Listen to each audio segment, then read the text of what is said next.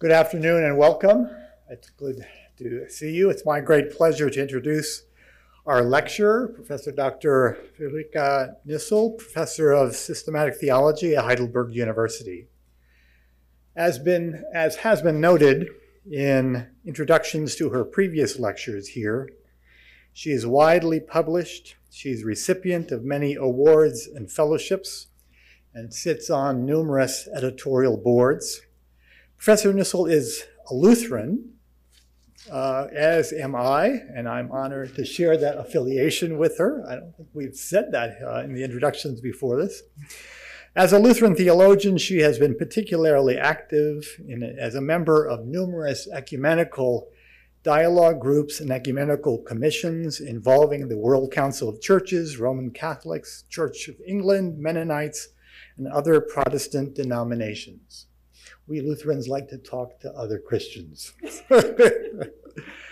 Appropriately, she is also director of Heidelberg's Ecumenical Institute, as well as serving as the dean of the Ecumenical International Student Hall, which is a residence for 25 students from different backgrounds, denominations, and fields of study who live together, do ecumenical theological research, and practice an intentionally rich global ecumenical community life together. I first came to know Professor Nüssel when she joined a group of which I was a part, the Society of Biblical Theologians. The group is an interdisciplinary and ecumenical group of systematic theologians, of biblical scholars, both Old and New Testaments, church historians, and Christian ethicists, all of whom are interested in theological interpretation of Scripture, but from many and different vantage points. Friederike has been a joyful, kind, open, curious, intellectually rigorous, and substantive contributor to our interdisciplinary group, which meets only once a year, but that one meeting is a precious one. It is a meeting around meals, wine, and deep and constructive engagements with papers and research that we take turns presenting each year. I always come away from those weekends refreshed, energized, and appreciative of members like Friederike, who embody in her person the theology that she writes on the page. In her lecture last evening on the creating spirit as the power of diversity, she highlighted the Spirit's active dynamism, its creation and celebration of diversity and difference, and the Spirit's capacity to knit together life-giving webs of relationship and interaction in which God makes room for the freedom and flourishing of the other. As I reflected on the lecture afterward, it struck me that in light of that rich understanding of the work of the Spirit, Professor Nüssel herself is very Spirit-filled, not just in her thought, but in her person, whether in her work, her friendships, her hospitality at the Ecumenical Institute, and her tireless efforts to create bridges and relationships across difference, theological or otherwise. It is a joy to know someone who so well embodies with integrity what she believes and thinks. The title of the fourth Annie Kinkead Warfield Lecture for 2022 is The Redeeming Spirit as the Gift of Recognition. Please join me in welcoming once again Professor Friederike Nüssel.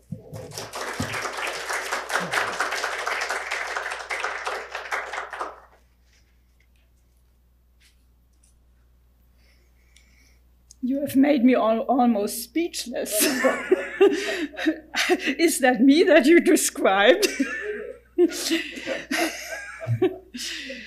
Well, fortunately, we speak about sin and grace. I start with the first point, negating the Spirit in the doctrine of salvation, ? In the last two lectures, I developed the dogmatic topoi of the doctrine of God and the doctrine of creation from the perspective of the work of the Spirit. In today's, I turn to the questions about the role ascribed to the Spirit in the salvation event. it might seem that there is no need to rework the role of the Spirit in the doctrine of salvation, since unlike in the doctrine of creation, where the work of the Spirit is only addressed en passant, the work of the Spirit has an important role to play in the New Testament's understanding of salvation. Accordingly, the part of dogmatics dealing explicitly with redemption or salvation traditionally includes Christology and pneumatology. What is new to be said here for dogmatics developed from a pneumatology perspective? To dig a bit deeper into this question, I would like to take a closer look at the development of soteriology in the Protestant tradition, as I'm always doing history. To be sure, there are many significant differences between Reformed and Lutheran dogmatics, which arose during the so-called confessional times, particularly in the time period between the Reformation and the Enlightenment. One unifying feature is the notion of the salvific event as being the work of Jesus Christ and mediated through the Holy Spirit. Thus, the Holy Spirit assures that humans participate in the act of salvation. The work of the Spirit was thereby conceived along biblical lines as describing the effects of the Spirit's works in humans: conversion, rebirth, inspiration, justification, sanctification, etc. That's the Ordo Salutis. In so doing, the effects of the Spirit in the individual person would be described first, and thereafter the effects in the gathering of the church would be addressed. Once again, it was Schleiermacher who made a significant alteration in the conception of his Glaubenslehre, and from my perspective, further advances the Christocentric movement of thought in Western theology. To do so, he no longer spoke about a work of the Spirit in the individual human. It is only from within the emergence of the Church that Schleiermacher speaks of the work of the Spirit. The Spirit for Schleiermacher is a communal spirit, Gemeingeist. The Spirit gathers the humans into the community of the Church. Therein lies the Spirit's essence. The largest gain in this development in Schleiermacher's thought lies in his emphasis on the significance of the community for being a Christian. For Schleiermacher, sin not only corrupted humans, but all social relations. Sin has to be overcome on the communal level, and at this point, a new life replaces the old life in its entirety. One can find contemporary approaches of a concentrated pneumatology on the collective work of the Spirit, such as in the work of Douglas Otati. However, can we really be satisfied without a description of the work of the Spirit on the individual level, particularly regarding the occurrence of salvation? For Schleiermacher, it was possible to do so because his Christology explained the coming into being of faith itself along with it. According to Schleiermacher, we are taken into God consciousness through the impression Jesus makes on us as Redeemer via his perfect God consciousness. An individual pneumatology is not needed on Schleiermacher's account, which is a reflection of the increase of Christocentrism that had already marked scholastic theology, yet was furthered during the Reformation, above all in the theological debates that followed. I would like to discuss one strand of this further Christocentric development in contemporary theology, which may serve as a footnote to the first volume of Bruce McCormack's trilogy of dogmatic works on Christ, God, and the Atonement. My second point, the culmination of Christocentrism. This is not described in Bruce, but the debate, one debate, which is the footnote. The intent of the first volume, The Humility of the Eternal Son, as I understand it, is to open up the Christological presuppositions for a doctrine of God capable of explaining the implications of the incarnation for God's triune being.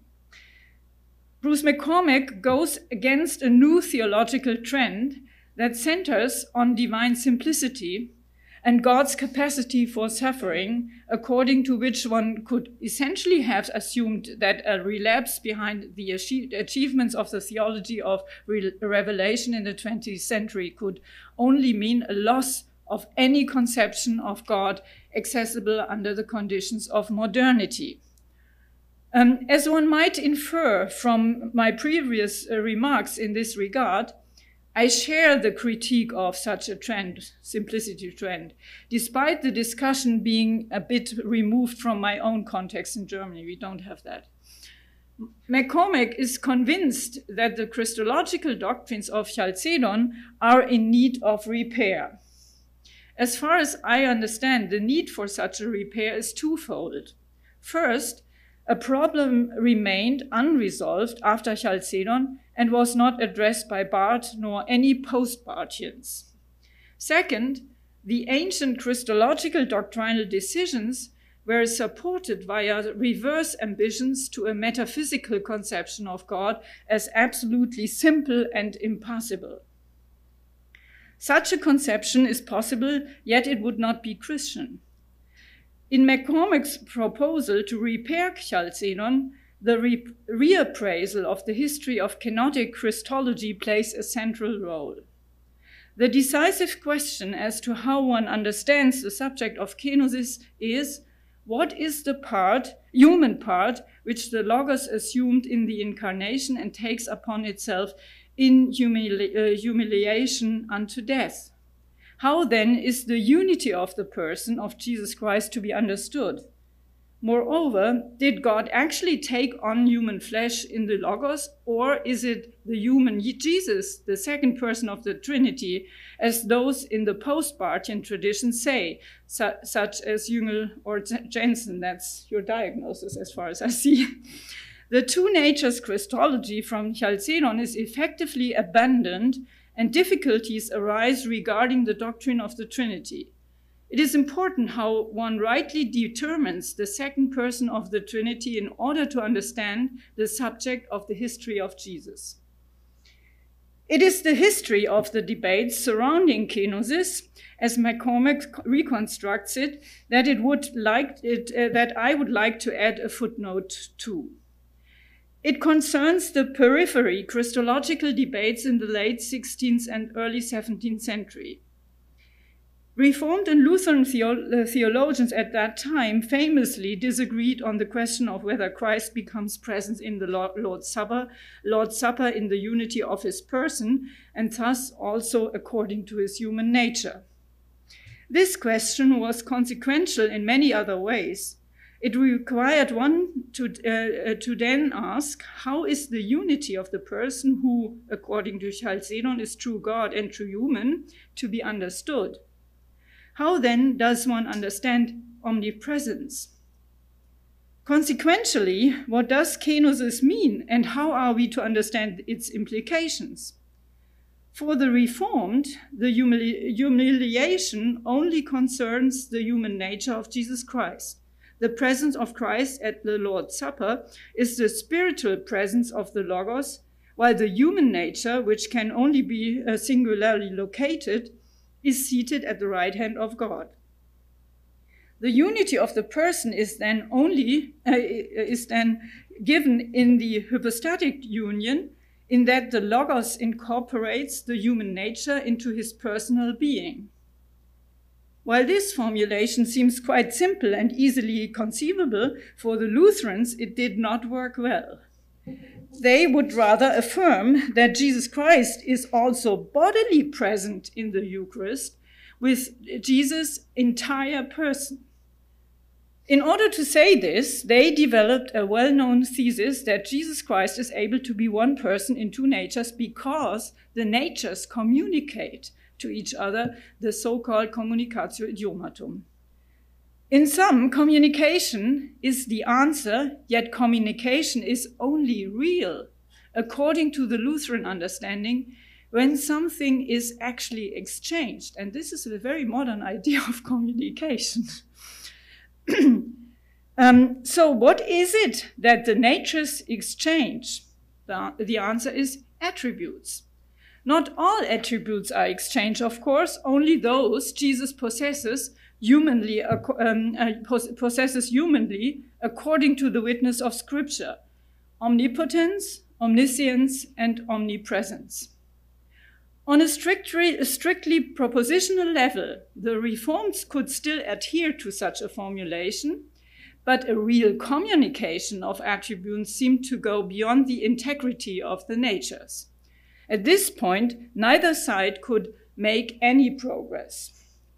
The footnote I would like to add refers to the continuation of the Lutheran debate over the model of Martin Chemnitz, given the Lutherans did not find it satisfactory. So it's an eternal debate. In this context, it became increasingly clear that the theologians in Tübingen had different ideas than those in Gießen, as well as other northern locations in Germany.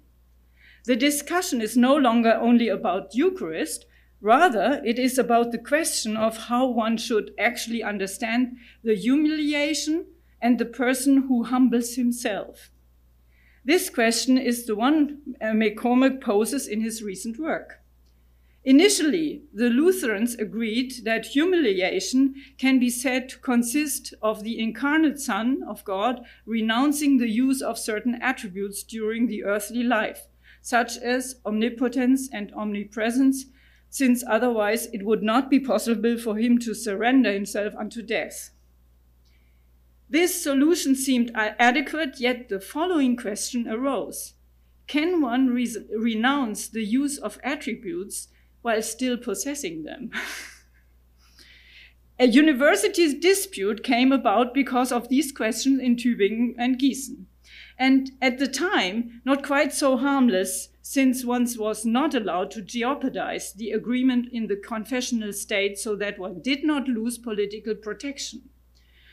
Since the theologians in Gießen, in the first place, simply wanted support from those in Tübingen for a debate in their own faculty, the disagreement developed rather accidentally. It was only when the Tübingen theologians were pressed several times to give an answer that it became clear that they had a different thinking developed in Tübingen. They represented a rather bold thesis. There was no kenosis at all in Jesus' life, nor a renunciation of the use of attributes. In what way was it then self-humbling? According to the Tübingen theologian, it was during the earthly existence of Jesus that the majesty of his person as the Son of God was hidden. Therefore, the model became known as krypsis, thereafter making the Gießen-Tübingen debate known in the history of theology as the kenosis-krypsis dispute. Jesus could not renounce the use of omnipresence at all, since omnipresence is not an activity. So how to renounce it? Further, Jesus did not renounce omnipotence. Rather, he was omnipotent in that he did not use the power for himself. The controversy is interesting not because of the solutions, but because of the individual issues at stake and the theological concerns that emerged from it. The first point to be mentioned is that the disagreement is about the understanding of presence. Whereas the theologians in Gießen understood present as an activity one can dispense at will, thereby developing a fairly innovative understanding of presence, the Tübingen theologians maintained that there is also an inactive presence, a presence in which God is there even without doing anything. The question of how to think of God's presence continues to preoccupy us until today, especially when considering the problem of theodicy, but I also learned from Hannah Reichel that omnipresence is very important to understand digitization. Second, yeah, that's true. A new understanding of omnipotence emerges from the Tübingen position. Omnipotence no longer means simply being able to control everything. It gains an entirely new meaning, whereby it consists in not using the power one possesses for one's own gain. Jesus renounced his power in his suffering and death, but precisely in his renunciation, he was powerful in and for the world. The third point in the debate relates to the understanding of personhood. Over the course of theological reflection on communicative personhood, one idea became particularly important for the Tübingen school. Namely, they held that the unity of the person in the communication of natures is only truly a unity when there is no asymmetry in the relations between the natures. There has to be a full symmetrical reciprocity. The true God-human of the person of Jesus Christ consists in this full reciprocity of sharing and receiving. It is only when one-sidedness is removed completely and full reciprocity is given that the person is united. It was clear that the human side does different things than the divine side, yet both are sharing and receiving in their own way all the time. Full reciprocity as a condition of unity was the central factor in Tübingen Christology. In their conception, they factually conceived the person of Jesus Christ as the place of unreserved union of God and humanity. And therein, they understood it as to be the archetype or exemplar of reconciliation, which was a strong and noteworthy thought. Consequently, the Tübingen theologians spoke of God's participation in suffering, but not of a suffering in God's divinity, which distinguishes them from the modern God is dead theologies. The peculiarity of their theology was the notion that the unity of the person can only be conceived through unrestricted mutual communication between God and the human, only if it is not conceived of as a third thing along deity and humanity, which Chalcedon had rightly ruled out. It is this old controversy that I have found to be the origin of much of modern thought. The fact that Hegel was deeply influenced by these patterns of thought has been widely known. A few years ago, it occurred to me that Schleiermacher also follows his line of thought as well, in a different manner, but with the same structures and insights. For Schleiermacher, there is no suffering of God, let alone a death of God. However, how he develops his understanding of the personhood of Jesus Christ is quite similar to that of the Tübingen perspective. He conceives it, of course, on the level of consciousness. Jesus Christ, in his perfect God consciousness, is determined by a full and living receptivity for God or the being of God in him. He allows himself to be completely permeated by God, whereby he is the mediator. This is receptivity, not passivity. Jesus is active in his God consciousness, in the continuous and always equally strong receptivity for God. Schleiermacher conceptually dismantled the formula of Chalcedon. Lutheran Christology and its consciousness theoretical reception in Schleiermacher has only one flaw. It negates the Spirit.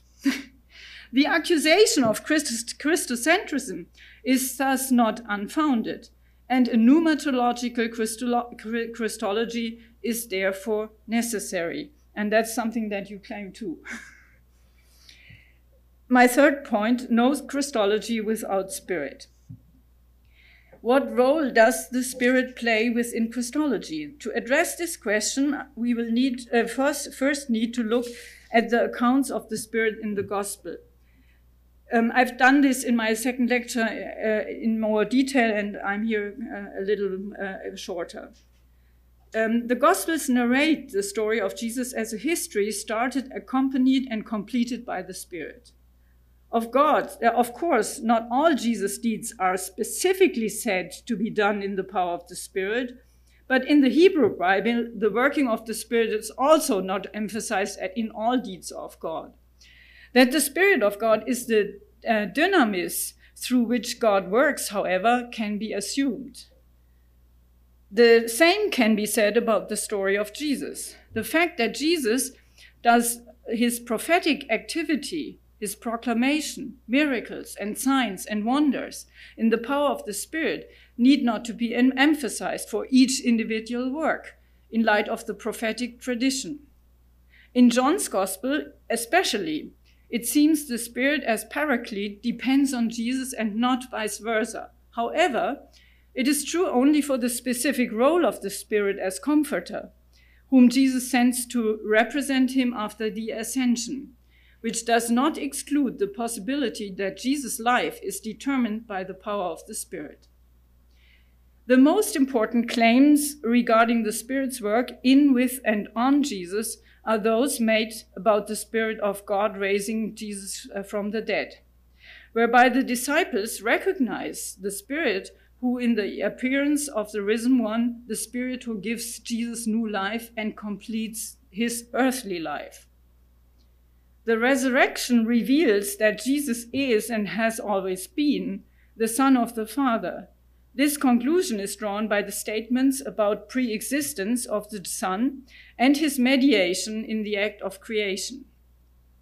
The one who is revealed in the story of Jesus as the Son of the Father was always the Son and was already involved in creation. It is true that the pre-existence statements, especially that of John 1:14, imply that the pre-existent Son became human and thus was not human before. It cannot be inferred from this affirmation that the personhood of the Son originally consisted in being logos azarkos, a logos without flesh. Bruce McCormack shows convincingly, in my opinion, that, quote, the Christological subject in Paul and the Christological subject in the four Gospels is the same, the God-human in his divine human unity. The Son, recognized in the New Testament as belonging to God from eternity, is not a logos azarkos, but the Son destined from eternity to manifest his sonship in his earthly life. At the same time, the notion of his pre-existence implies the pre-existent Son as being with God and Spirit.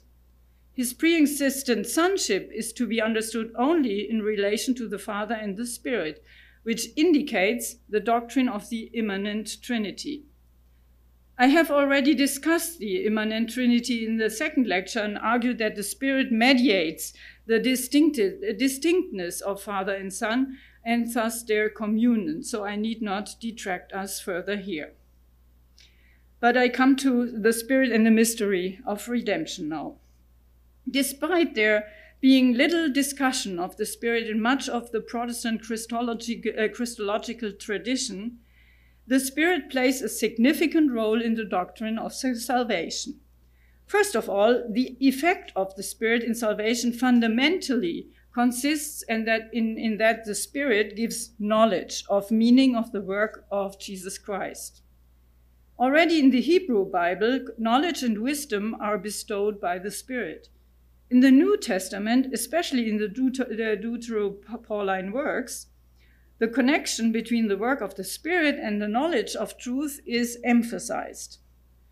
The author of Ephesians indicates the content of the knowledge of the mystery of Christ, Ephesians 3, verse 4, and emphasizes the mysteriousness in that the epistle does not begin with the author's own words, but the words of a hymn song about this mystery. It consists in the redemption of humanity by the blood of Christ and the forgiveness of sin. The mysteriousness of the mystery has two dimensions. First, it is about the counsel of God before the foundation of the world, yet the foundations are beyond human experience.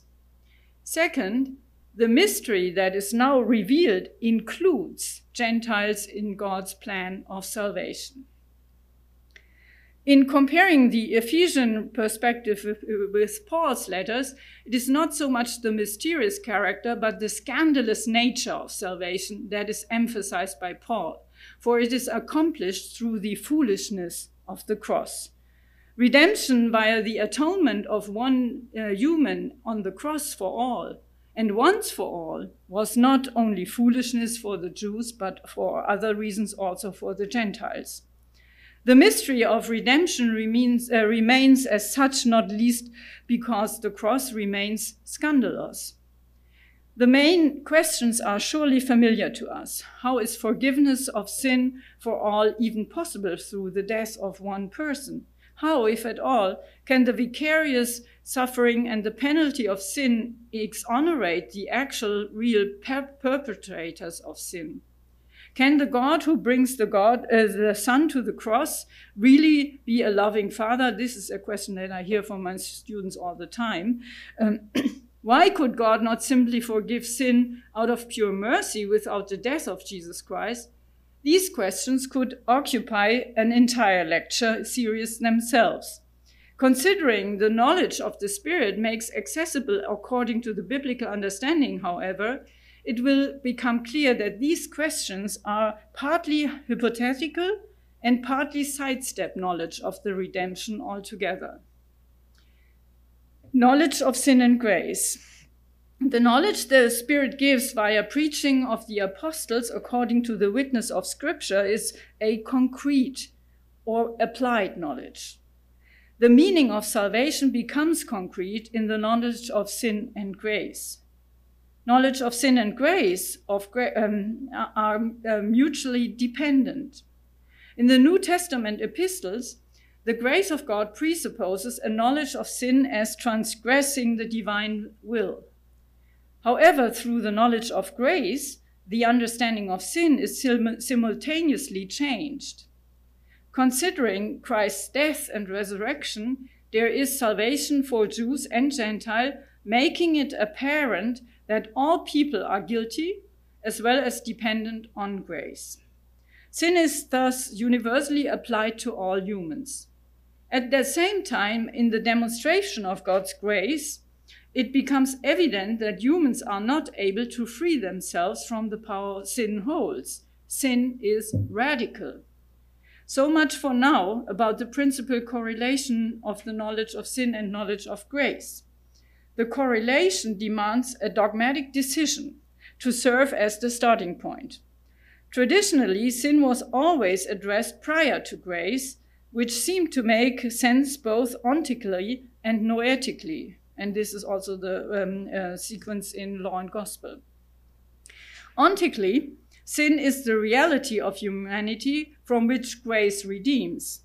Noetically, the knowledge of sin makes one receptive to grace.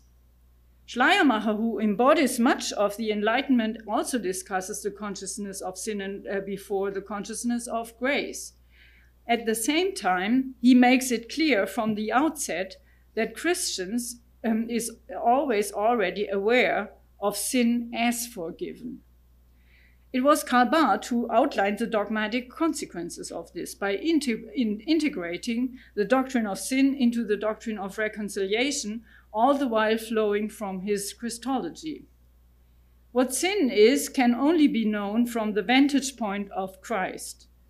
From my own perspective, such a claim is true regarding the universality and radicality of sin. This is something that you can only recognize in light of Christ.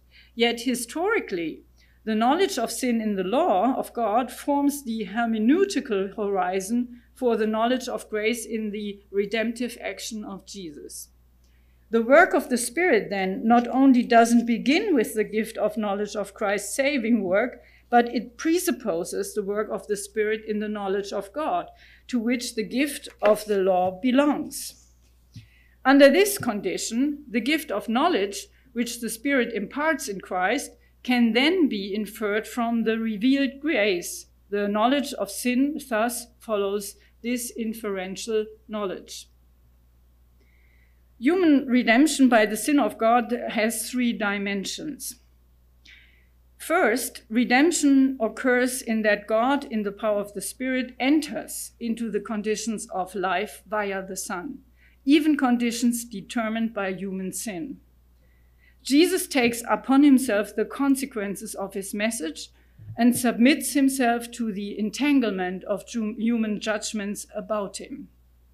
The Gospels make it clear, especially in the different emphases of their reports, that Jews, Romans, and the citizens are involved in the condemnation of Jesus.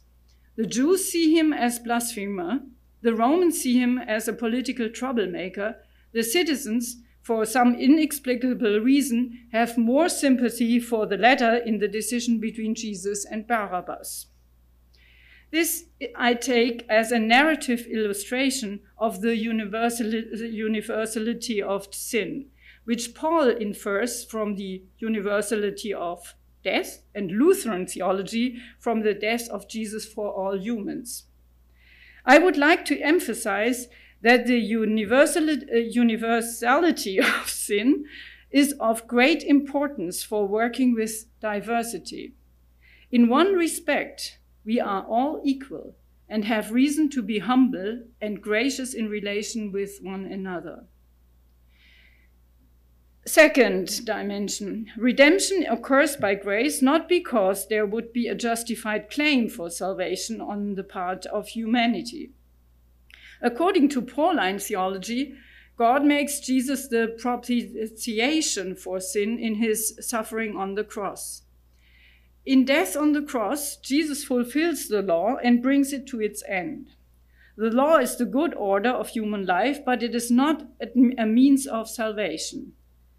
The grace God shows in the life and suffering of Jesus Christ is not only shown without a debt to be paid, but in such a way that humans are not able to acquire it through performance, but can only accept it in faith. For salvation, as Paul explains it in Romans 3 and Galatians 2, it is not by works of the law, but by faith in the forgiveness accomplished in Christ. Corresponding to this dimension of grace is another insight about the nature of sin that became especially important in the Reformation. Human sin in relation to God culminates in one desiring to establish one's own righteousness, and in so doing, completely overestimates human abilities. A third insight, God's love is demonstrated in redemption by entering gracefully into sinful reality. God, who gave the creature space alongside God as well as the creature's own life, redeems humanity from the separating power of sin by limiting it again in the incarnation of the Son and taking on the form of a servant, Philippians 2. The love of God is manifested in selfless self-humbling. In this light, human sin is manifested in self-centered self-assertion. My 6-point knowledge of faith as gift of the Spirit. Thus far, we have seen redemption has its ground in the life, suffering, and resurrection of Jesus Christ and is sustained by the work of the Spirit. We have also seen that the further work of the Spirit is to give people the knowledge of sin and grace, which occurs through proclamation of the gospel, wherein the grace of God is promised to people in a concrete way and in the context of their respective realities of life. And that's the task of preaching, to do this. This promise always needs new and diverse forms of language in preaching, liturgy, pastoral care, catechesis, etc.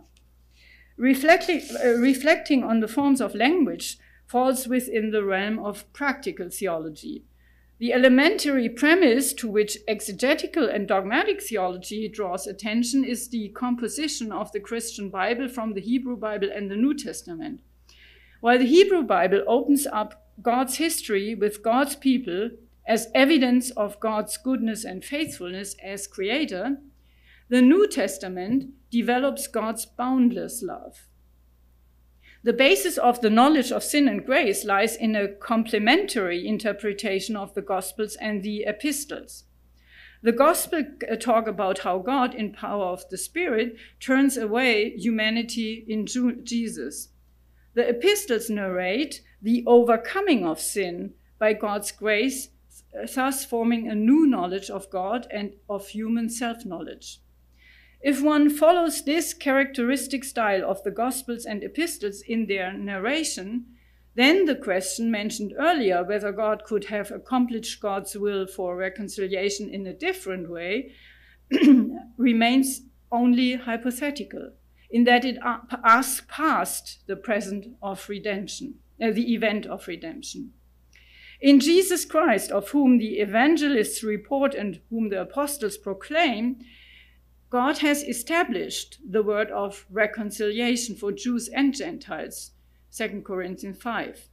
Through such proclamation, the Spirit gives the knowledge of sin and grace with which a new life begins.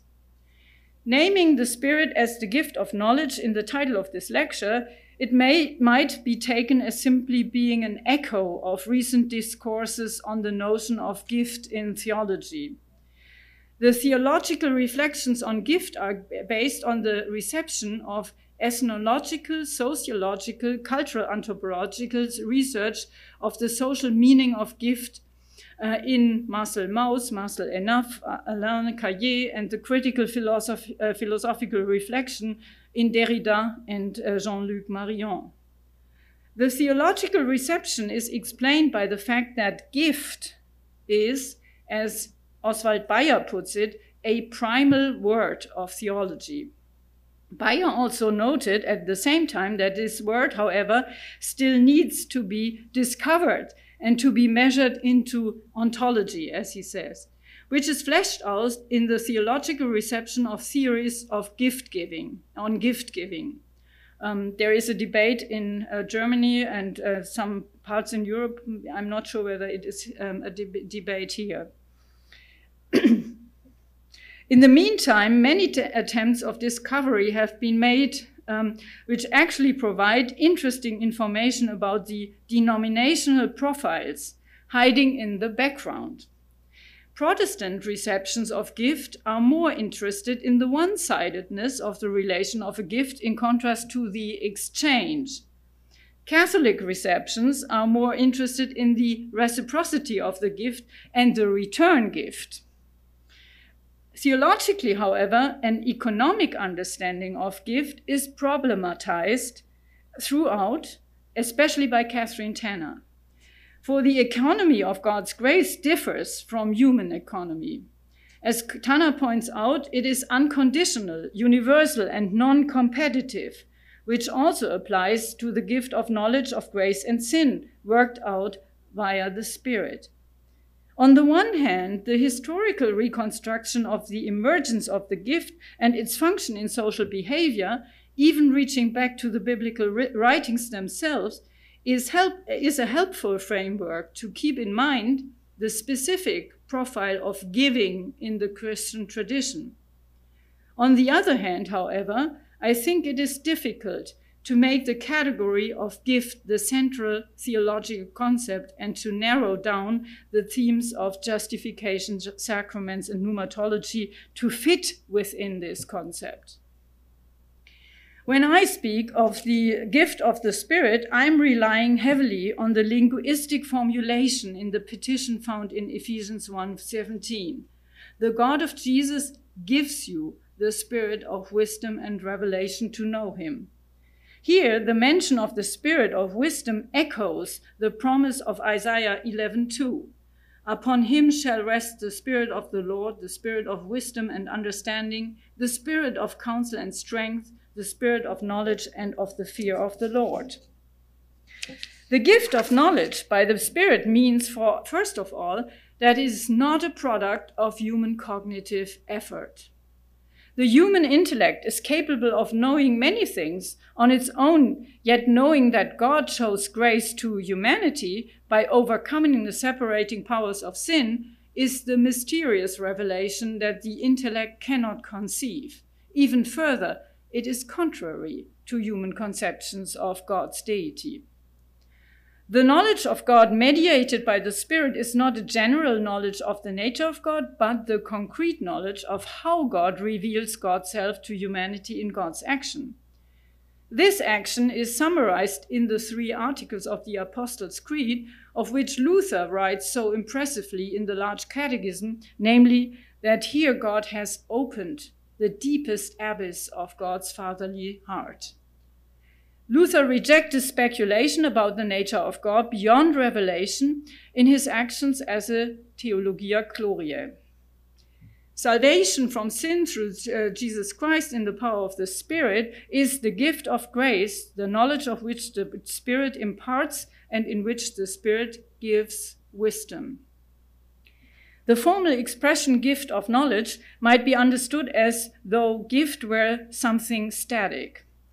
A static understanding of gift, however, is not the biblical conception. The work of the Spirit is dynamic, and the knowledge wrought by the Spirit is also a thoroughly dynamic event. Grace is not once recognized and held as a knowledge, only then to be put away, but it determines human life. It is true that the promise of grace frees us from the concern for a successful and fulfilled life, thus liberating us from centering our lives on ourselves and opening us up for fellow humanity.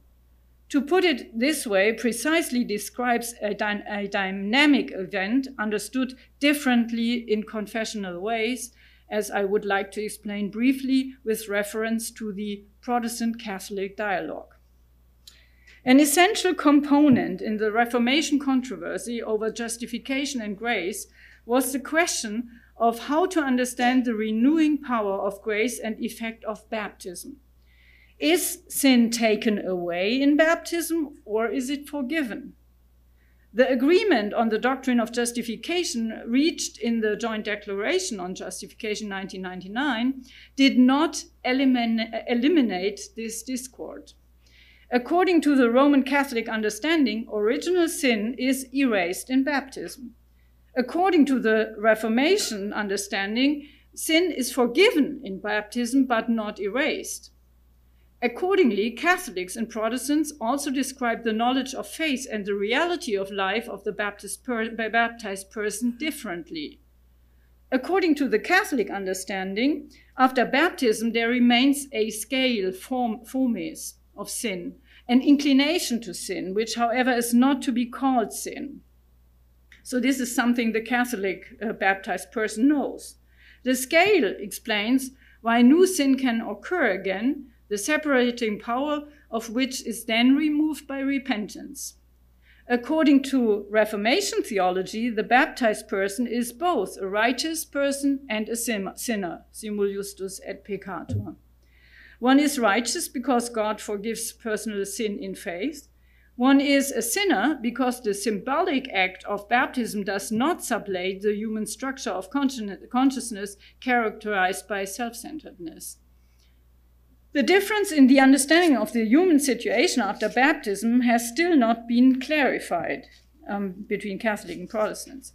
Following the Joint Declaration on the doctrine of justification, the Ecumenical Working Group of Protestant and Catholic theologians in Germany has dealt at length with the question of whether a common understanding of humans as both righteous and sinner is possible. But they could not agree on a common appropriation or rejection of the formula. For Catholics, it is not possible to call the baptized person a sinner, because this would deny the renewing power of baptism. Conversely, the Protestants claim that the inclination to sin, which according to the Catholic understanding remains after baptism, is precisely sin. This inclination to rebel against God's commandment has its reason in human self-centeredness. The reorientation in faith is a process that is dogmatically described as growing into baptism.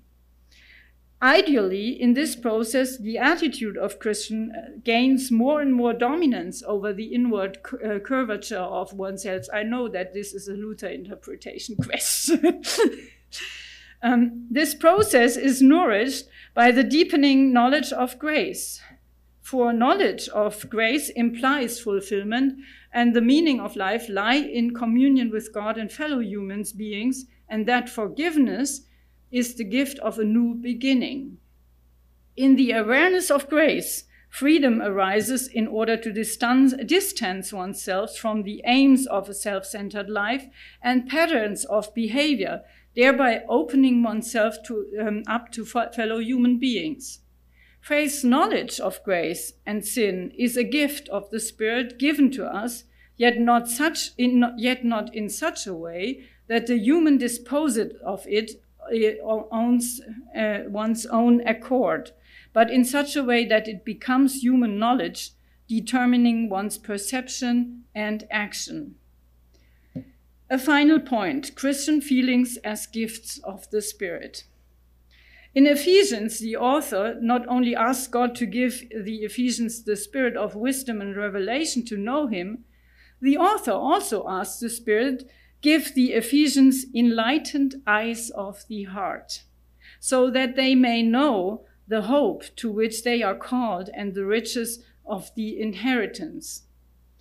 Already in the Hebrew Bible, knowing is not a process limited to the activity of the intellect, but concerns the human heart and mind. In the same way, knowing is also understood in a holistic sense in the New Testament. The knowledge the Spirit affects involves the intellect, determines the affective aspects of human life, and thus reaches the human will. One expression of the affective effect is that the way Christian emotions are described in the New Testament. I'm drawing on the work of Robert C. Roberts, whom I had met at CTI.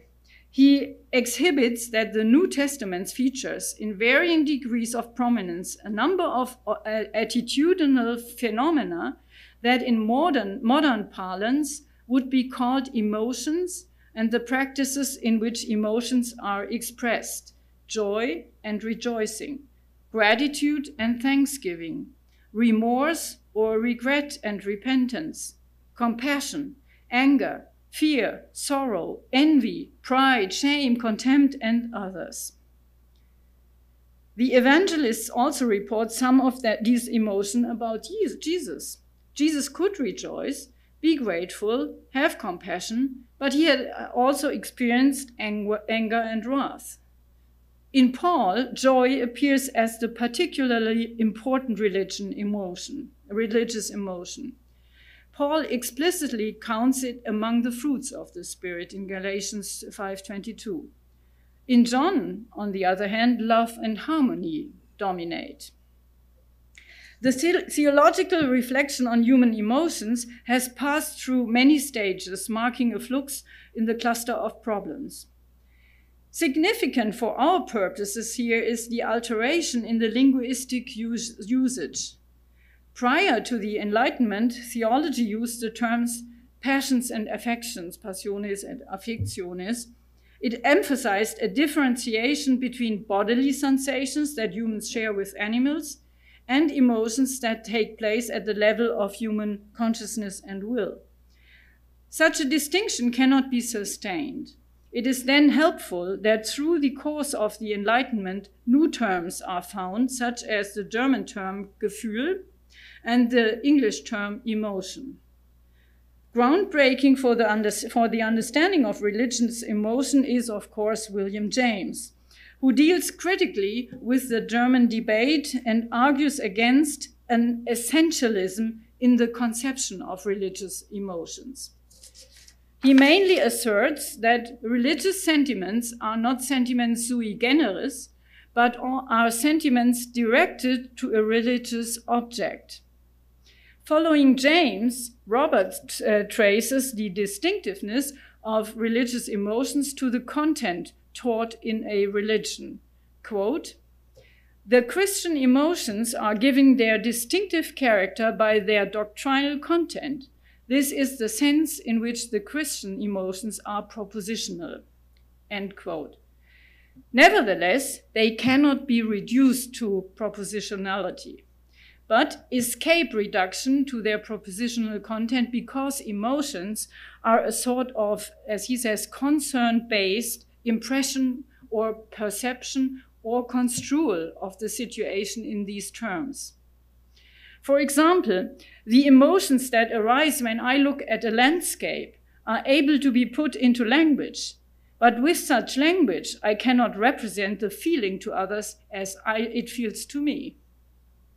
If one understands religious emotion as concern-based situational construals, then it already implies that religious emotion is not simply a gut reaction, but rather work like a feedback loop.